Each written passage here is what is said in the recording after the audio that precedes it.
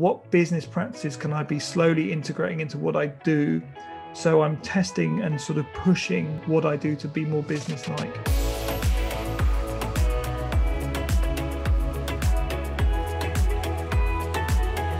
When it comes to sort of design and business and how much should you be thinking about design and how much should you think about business, it's massively important to embrace the kind of business side, because what you'll find is the things you'll start to hate about your design life are often disguised as business problems that you could solve if you thought in a business way. And I've often thought that if you apply business thinking to what you do, it's much, much easier. So if I was running a hotel or if I was running a shop, it would make sense that I have to sell things to pay the bills.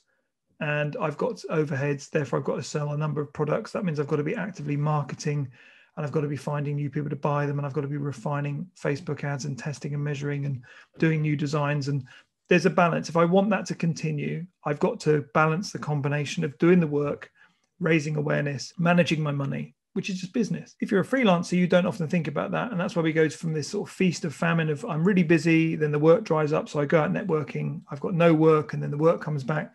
So with all these things, it's all about what business practices can I be slowly integrating into what I do, so I'm testing and sort of pushing what I do to be more business-like. So an example might be, you might decide to open up a Shopify store and set yourself the goal of, I'm going to earn an extra £1,000 a month from my Shopify store. Now, in theory, that seems not like a big ask, but it is, because you've got to learn how Shopify works. You've got to find someone like Printful to fulfill it. You've got to do research on what designs are popular. You've got to build an audience. You've got to run ads to the shop to sell things and make your margins and make sure you're making profit. That whole experience is quite fun, opening a Shopify store and sort of doing your designs and getting the feedback and people buying them. But then the reality of making that sustainable is tough. Making a profit's even harder, but it will teach you loads about business. So I think when it comes to like business thinking, it's about sugaring, the medicine and trying to make a way of being able to sort of behave like a business without it feeling kind of like really heavy and sort of boring. So that would be my thing, is like, how can I learn business lessons by doing fun projects for people?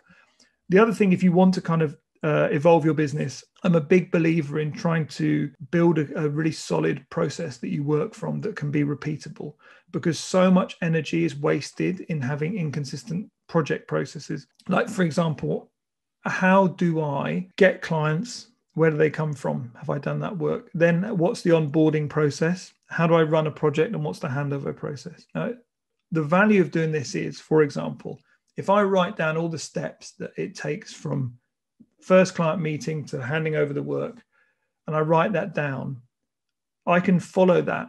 And then when I do the next project, I'm going to follow it again, and I'm going to refine it as I go. So I'm going to make changes going, okay, so actually we need to have 3 meetings before I hand over the work, or we need to have it set up in Dropbox, and I need to have brand guidelines. So I can then make sure that every time I'm uploading the work, I have the same list of the same files that are needed. As I slowly evolve that kind of process, what happens is that I can make it better. And the big thing, and this is the breakthrough, is not only can I make it better so I save time and I'm more efficient and I produce consistency of outcome every time, but also the big thing is that I can start to hand off this process to other people to do for me.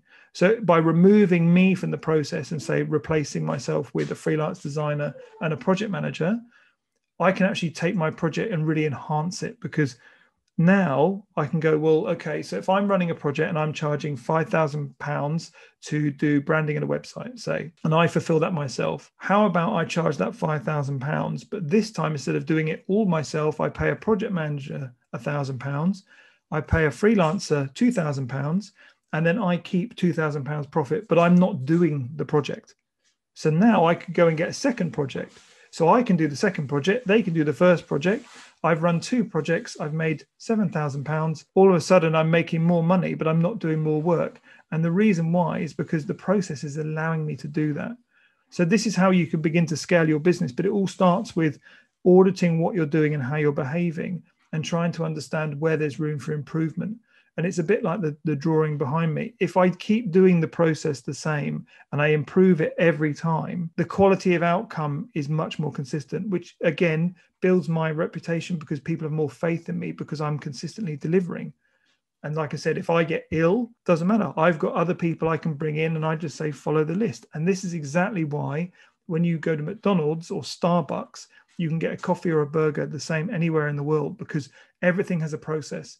And all of these processes make up what is called a turnkey business. And I didn't really appreciate that until you're in another country and you go, oh, I want a Big Mac. And it's the same as what you would have at home. And anyone can work there. And it's all because of the process being set up. So like I said, one great thing any designer could do to improve their business, as well as auditing where are my clients coming from and how could I make more money and how could I build a sales funnel and stuff like that, I would audit your process and develop it and refine it so that then you can repeat it more often and eliminate the risk and actually slowly start to scale up what your offerings are.